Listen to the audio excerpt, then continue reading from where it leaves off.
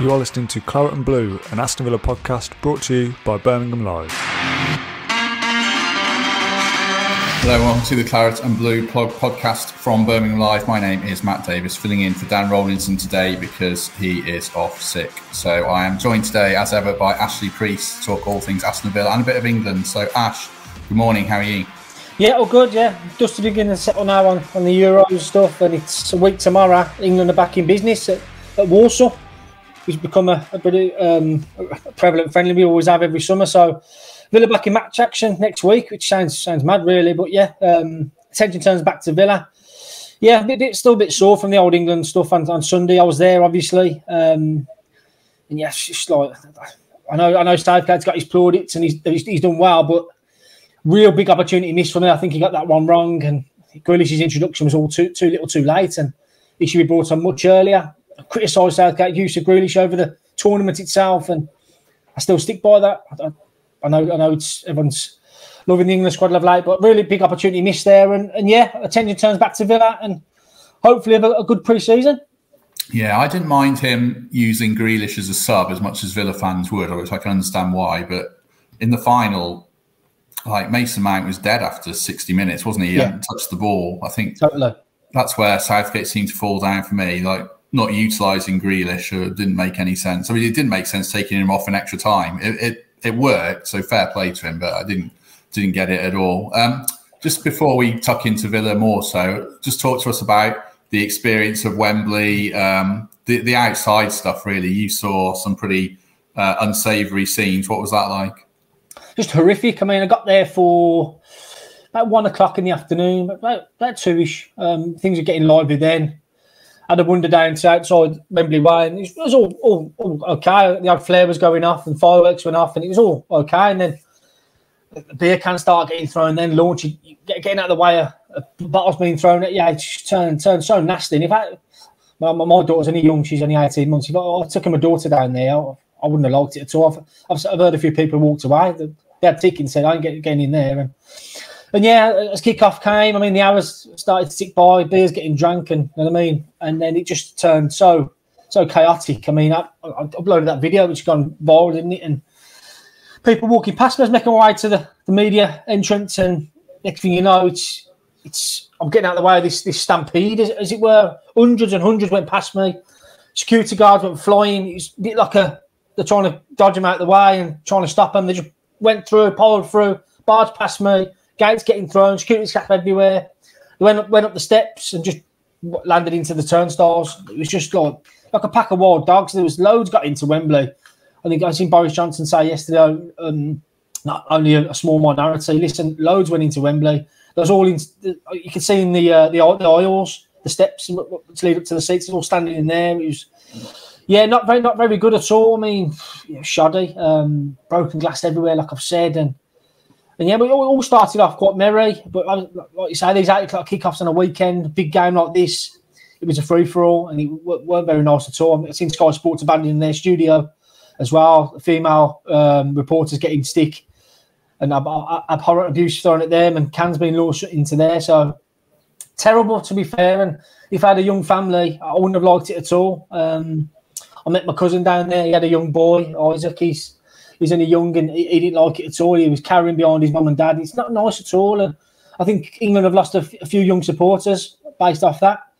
You won't locked back down there again for an England game of such magnitude. But yeah, listen, it was all right. And yeah, that was the gist of it really. And then the game started, so I was pretty attuned with that. The show beforehand was good, but outside, not very nice at all. And back to the dark ages. And I was on the train home afterwards.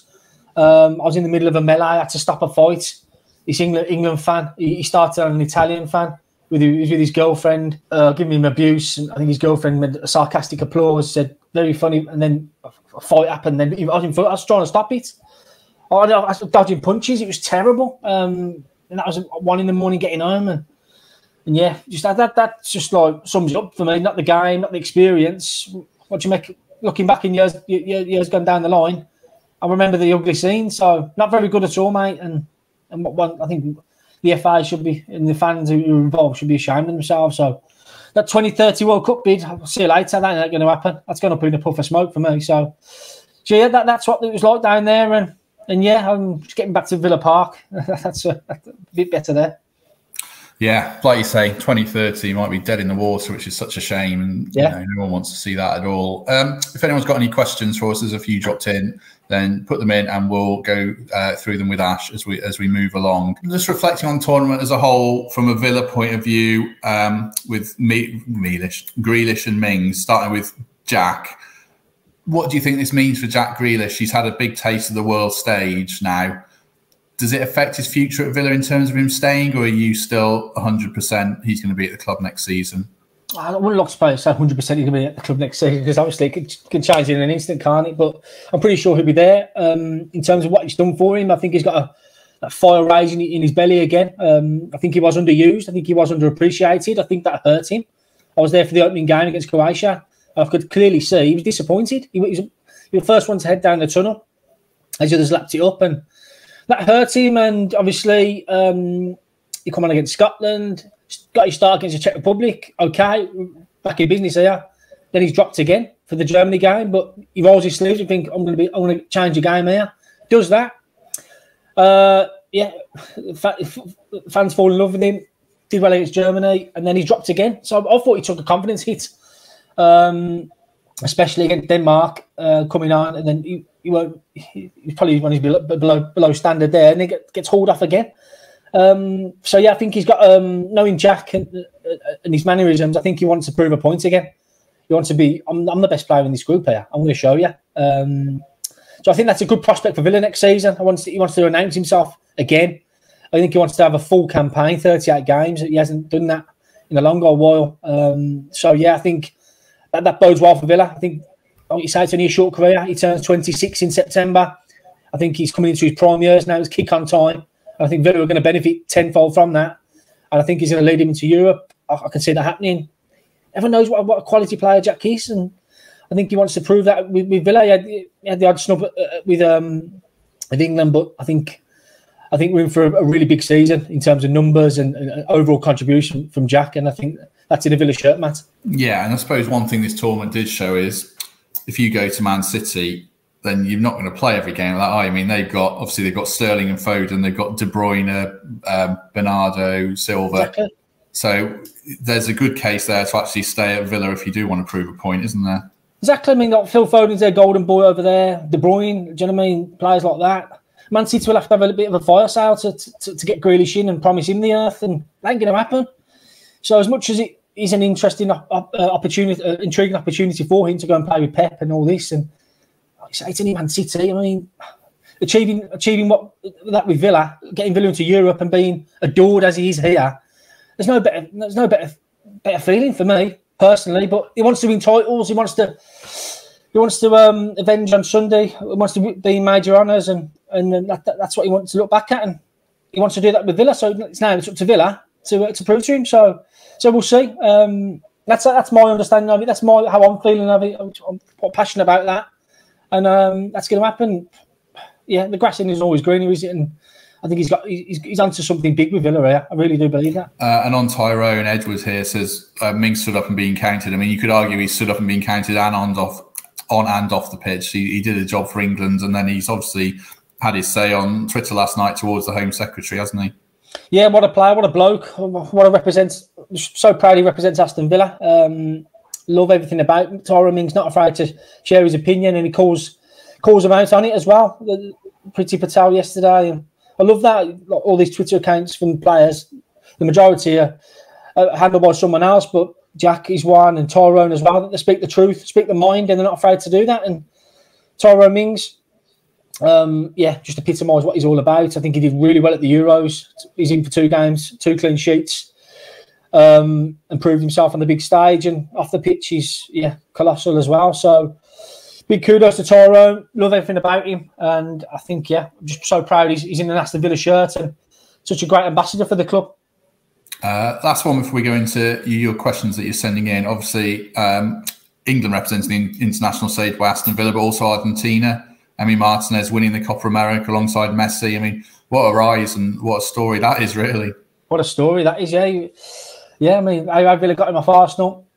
That deal, like I mentioned before, surprised quite a few, surprised myself, and he's come in and Oh God, what's a player? One of the best in the league now. And yeah, the Copa America was great. He was trash talking the Colombians in the semis, and then obviously going on to win it against Brazil in the final at the weekend. And what a player! I think Lionel Messi. He's Lionel Messi's best mate now, helping into a major title with Argentina. And I mean, yeah, Emi Martinez. What a character first and foremost. What he's done for that dressing room as well. Everyone loves him at Premier Reef, and yeah, Villa are lucky to have him. To be fair, and what a masterstroke that deal turned out to be. And yeah, I can't speak highly enough of Martin. Absolutely love him to bits, and he's on for another big season as well. And yeah, he deserves everything that comes his way, Matt. He really does. Right, let's go into some questions. So do keep them coming. We'll go through these as we go along. I think we feel this one before, but obviously it keeps popping up from PJ about James Ward-Prowse. It's pretty quiet on that front now, isn't it? It is, yeah. Nothing new with there. They registered their interest a few weeks ago now, and Southampton don't want to sell. Simple as that. I can't see Villa going in, getting that deal done. To be fair, Southampton, he's on a long-term contract at Southampton. Ralph Hasenhuttl wants to build around him, so one that potentially has got away. So Villa are looking at targets elsewhere. I expect Villa's business to ramp up now once the Euros is concluded, obviously, and I expect more names to be in the frame. It's the same situation with Pape Sarr at Metz. The French club deeming over £20 million, and Villa aren't up for doing a deal on them terms. So, yeah, I think we'll get some new names coming to fruition of late in terms of transfer targets. Obviously, Villa like to do the business behind closed doors and very secretive of that. And any leaks that get out, they do annoy Johan Langer and the club. So yeah, that's fair enough. So yeah, I can't see too much business being done, but I can see 2-3 additions happening in the next couple of weeks. One here from Danny. Obviously, fans will be allowed to see their team again now. Any news on pre-season tickets? Yeah, Danny, yeah, great question. Nothing new. No, the club haven't released the details yet, despite the game being next week. Should have clarity on that imminently, to be honest. The club are putting on a live streaming service for fans. I think it's £20 for the friendlies, all of them. So make that what you will. But yeah, tickets are the club announced them in due course, and I'll let supporters know as well how they can cop them. And it's Bristol City's the latest one that's been announced on the 31st of July.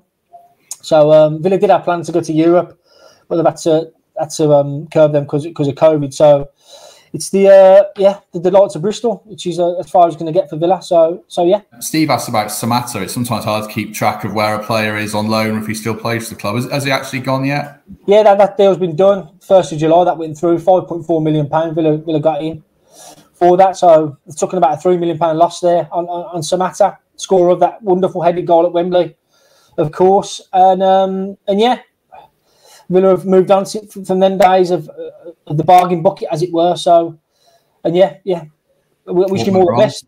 Not good enough?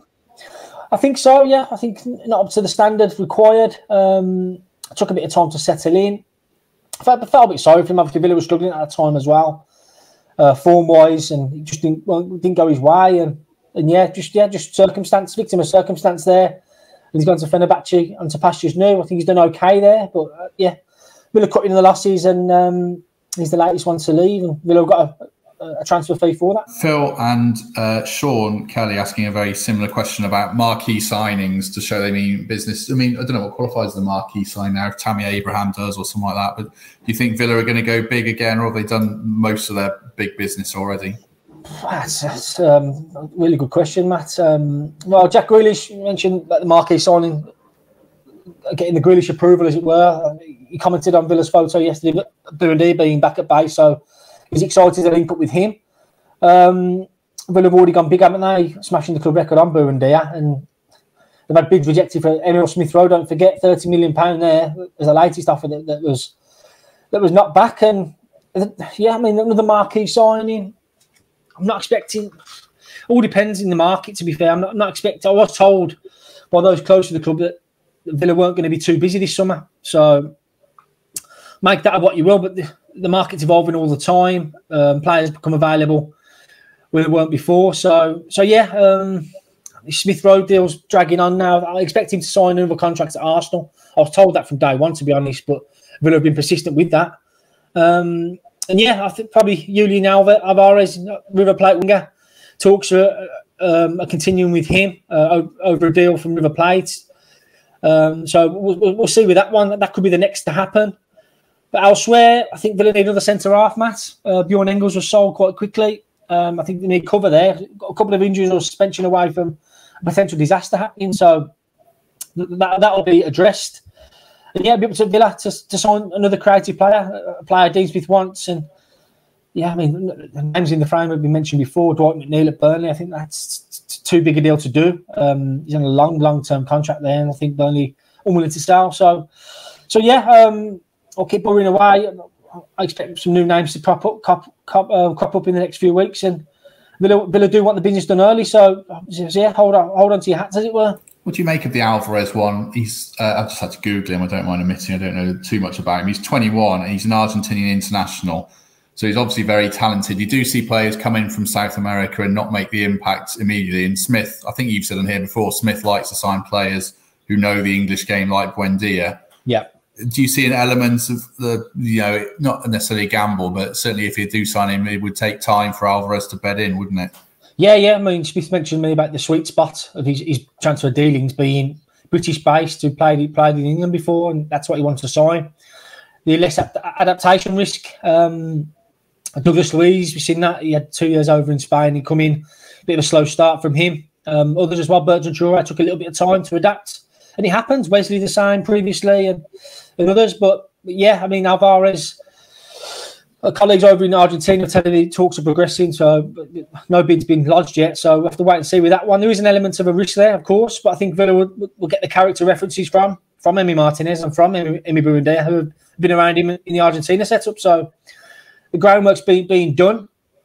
Dean Smith wants good characters coming in who want to prove themselves, and he's built a squad of that calibre of player who will all kick on next season. So, yeah, I mean, if he fits the bill, I think Villa will get that deal done over the line, and we'll wait and see what happens with that in the coming days. Tammy Abraham and Axel Tuanzebe are both asked by Carl. Do you think the Euros ending and eventually Maguire's going to go back to Man U and Chelsea will get their Euros players back, and they won't need to rely on them just to even make up numbers in training to an extent? Will that maybe change the picture, or do you think Villa have perhaps moved on from those guys now?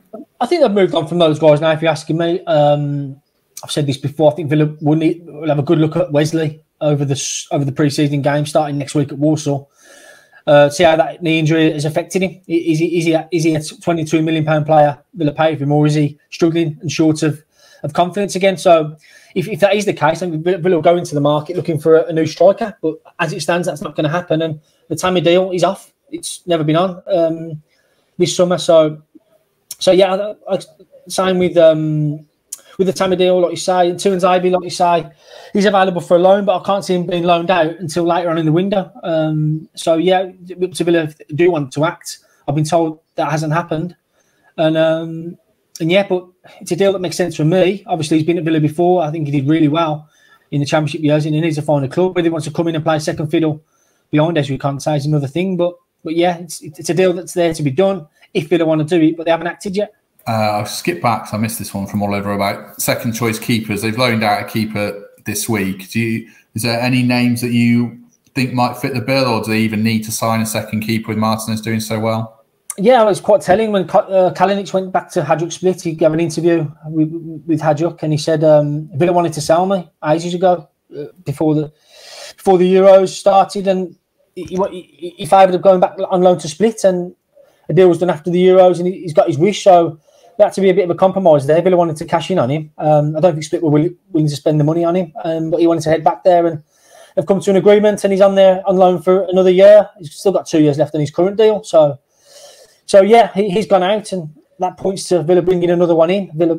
Dean Smith wants to go into the season with three keepers. It'd be Martinez, Steer, and one more. I can't see Sinisalo or Akasanadi, the two 19-year-olds, stepping up just yet. But I've heard some good things about Sinisalo, the Finnish under-21 keeper. But I think Smith wants another experienced head there, both on the pitch and off the pitch mainly. Tom Heaton was a class act in and around the dressing room last season, despite not playing. I think Smith wants a similar character in there as well. Villa's fighting on three fronts next season: Carabao Cup, FA Cup, and Premier League. And touching wood now, if Martinez gets an injury, let's hope not. And you know what I mean, we're in a sticky situation. should that happen. But Wayne Hennessy's one that's been linked. Chelsea are in for him as well, and that's a free agent, of course. He's an experienced figure, Welsh international. He's 34 now, but yeah, that's one that could happen. Whether it does, we'll see in the coming weeks. But yeah, I think a keeper will come in, and it'll be an experienced one to help the dressing room and just to be there and should disaster happen. But yeah, with Kalinic heading out, I think another keeper comes in to fill his void.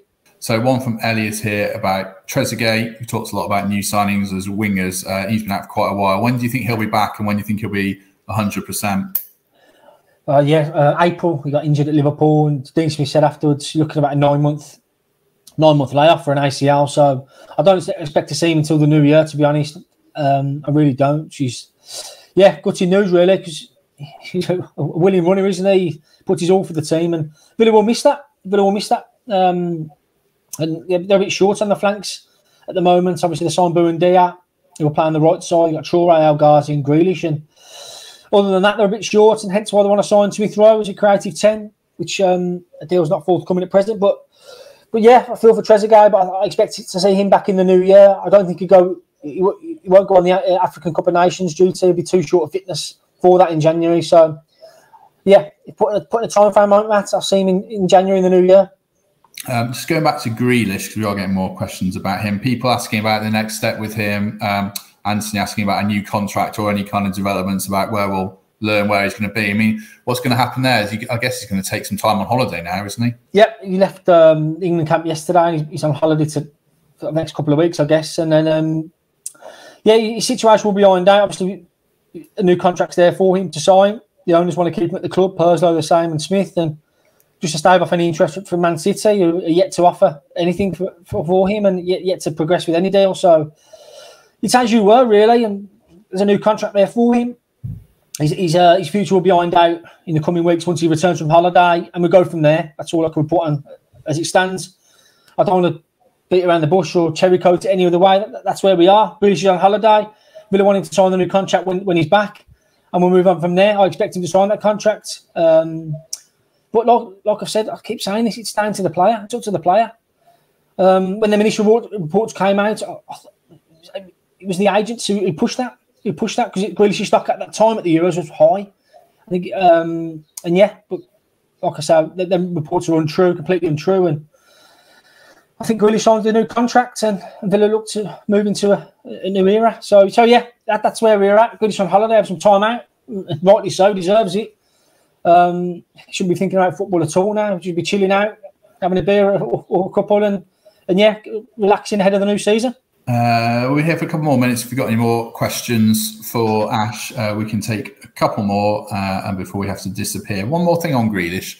I think he's kind of, I hate when they say misunderstood, but he is a bit misconstrued. And we saw that really good video of him after the game giving his boots to a kid and taking a photo with him. I mean, he is a good bloke, isn't he? To be fair, Grealish is what I'm angling at. Oh yeah. I don't know what encyclopedia is, but he's a cracking bloke. Yeah, big heart. He's come from a really cracking family as well, and that's grounded him. And he knows where he's come from. He was one of them kids back in the day at Villa Park, wanting Angel's boots and something like that. Do you know what I mean? He was one of them. So yeah, totally genuine kid. So down to earth, and Jack the lad, Jack by nature, and he's one of them. And just like the fans, he's a fan himself, and he knows he's looking to be where he is. And yeah, I can't speak highly enough of him, his family. Just great people, and yeah, Jack's one of them. One more here from Callum about the young players. We get these questions a lot. I mean, which one, if you had to pick out one that you thought was really going to break through next season as it stands today, who would you be looking at? Chuck Mweka, kindly Chuck Mweka. Villa got a big plan for him. I think his first team involvement steps up another notch. Come next season. He's going to stick around. I think he'll play in the Carabao Cup rounds. See how he gets on against men's football. He hasn't had a loan like Jacob Ramsey did. Obviously, he went to Doncaster a couple of years ago, and that made him go from boy to man. And I think Chuck Weeks going to develop around the likes of McGinn's and Grealish at Bollymore Heath. And everyone's seen that video of him last week checking in for pre-season duty. And Smith said, "Put up some size, ain't you?" And he's been following Villa's programme over the summer. Been bulking up, and I mean, he's a fine specimen of a 17-year-old. He's he's built like a house kind of thing. So yeah, I think his involvement gets ramped up. I think Villa want to work on his defensive side of his game. He's quite attack minded. He's very much a number 10, as it were. He's a box to box number 8, but his mindset is a number 10 to score goals and to get on the end of things. And Villa want to improve his other side of his game. So I think Chuck Marika is the one to look out for this season. I think he plays in the Carabao Cup early rounds, and you'll see him a lot over the pre-season friendlies, I'm sure. Others to look forward to, I think Kane Kessler, right back. He signed a 5-year contract. That's massive. I don't think Villa have offered an academy player a deal that long. I mean, Grealish was offered a 4-year one previously, and Kessler's got a 5-year deal. So that just signifies his importance under Smith at Villa. He'll be pushing Gilbert and Cash next season, I'm sure, but a loan move will be discussed for him. Louis Barre, it's such an intriguing time for him, 18 now. He's seen the others the same age as him on the world stage, Bellingham, Masuala, Germany, doing good things. And Barry wants a piece of the first team action now. There's no denying that. And I think we'll see him over the pre-season games, see how he gets on against your Warsaws and your Bristol Cities. And yeah, it'll be up to Smith and the coaching staff to see if he's got the credentials to be amongst the first team squad. And initially, I don't think that will happen, but he could be eased in over the course of the season, I'm sure. And like I say, he's due a growth spurt, but he's incredible talent. Everyone's seen what he did last season in the FA Cup, obviously, and he scored 20 goals and such a natural finisher. He's got it all, pace in abundance, and he's something different, isn't he? So, yeah, excited to see what Louis Barry brings to the table for the first team. Right, we shall leave the questions there. Don't all log off straight away, because we're going to run a trailer now for our podcast on Thursday with Villa legend Ray Houghton, and then we'll get Ash's thoughts on it because he did the interview. So I'm just going to play the trailer, and then we'll catch up with Ash again in a second. When the fans are enjoying it, there's nothing better. When the fans are appreciating what you're doing, and they're enjoying the football, and they want to come to the games, and they can't wait for the next one. That's the sign of a successful side. I played in every game up to the final, and then he changed his mind and changed the team. I was fuming, I must admit. I mean, I'm not going to sit there and lie. I think I played in 7 semi-finals in 10 years for 4 different clubs. I didn't like losing. I didn't want to be associated with losers. To me, come second, you've come nowhere. You need to win it. I wanted winners around. I wanted people who had that attitude. Show me someone who likes losing, and I'll show you your loser. He was unbelievable. I mean, how good could he have been if he could have trained? Ron would say, right, we're going to walk through the corners and the free kicks because Big Paul couldn't run. And then he'd go out on the Saturday, and man of the match, Paul McGrath. So he was a phenomenon, a one-off. I speak how I find. Brian was a club legend, for everything that he'd done. But it was the first time where, as I said to you with Big Ron before, Ron was a winner and he spoke like a winner. Brian didn't come across that way to me. He was more encouraging for me to go. I think he was more into, he might be best all round if you go. And you get that feeling, and I don't want to be at a club where I'm not wanted. That's for sure.